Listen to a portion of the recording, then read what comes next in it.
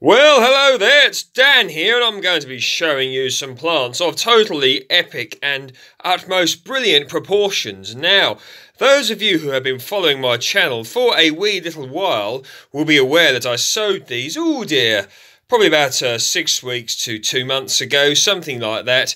You may wish to trawl through the channel to see what I have indeed grown and when I did set these, and you can see what they are. They look absolutely fantastic. Now these are geraniums, okay, variety Horizon White, and you can see that the leaves have taken on an absolutely lovely, beautiful colour of epic proportions and magnitude of beautiful brilliance. Now, doesn't that sound amazing? Okay, so geraniums variety Horizon White. Now when I set these, I often tell people the good time to grow them, to set them, to germinate them in the autumn, before which the time in which you want them, because that way you'll have your flowers on early.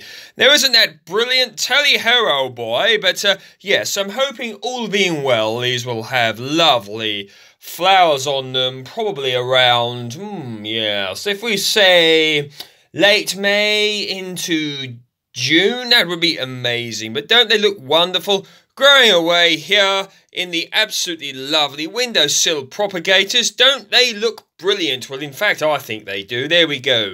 So here we go. Now look at this wonderful specimen of beauty here. Now this is the Korean mint, okay. I think I've got the name here. Superior Licorice Mint. Now doesn't that sound amazing? And I intend to be making my own tea, oh boy, with this. So that sounds amazing, beautiful, brilliant and excellent. And I think it's lovely to be using things like windowsills, using them as propagation. Look at that, look, and some sweet peas as well, variety. I believe they are variety. Yes, Turquoise Lagoon, as I have written here. So do not they look lovely? Oh, this is Singing the Blues here. And these hot peppers in this one have not indeed germinated, but that's not the end of the world. One can indeed cope with something like that. But don't these look wonderful? This is Geranium Horizon White and will be in lovely bloom in the summer. Doesn't that sound amazing?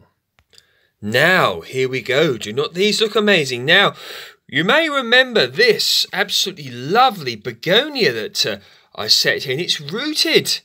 Isn't that amazing? Rooting begonias. What an amazing thing to do. And look at these. Look at these absolutely proper, beautiful, Onavec hot peppers. Don't they look lovely, beautiful and healthy? Gorgeous, lovely looking leaves. Everything here is looking beautiful and indeed how it should.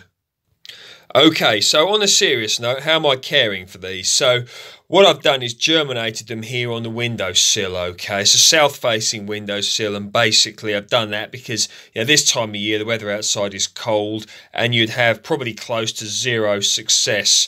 Certainly with regard to germinating the geraniums, they would be very slow if they germinated at all, highly unlikely if you tried to germinate them outside. But so I've germinated them all in here on the windowsill. They're all looking lovely, benefiting from the microclimate, which acts as almost like a small greenhouse, really. And I've been feeding everything here with liquid seaweed, the Vitax variety, so you know what I'm into, really. But this is a good way, you know, to just have a few little things teetering away on the side, ready for you to put out yourself in the for the spring, well, late spring, really.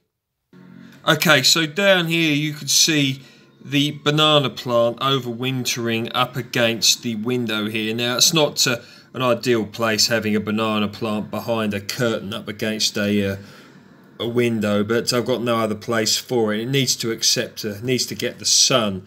But you can see this leaf here is a new one, and it's germinated. Goodness gracious, what am I talking about? It's put out that additional leaf, lovely. And down here you can see the coffee plant down here. It's looking lovely. Once again, these are being fed with the Vitax liquid seaweed, so they're all doing well.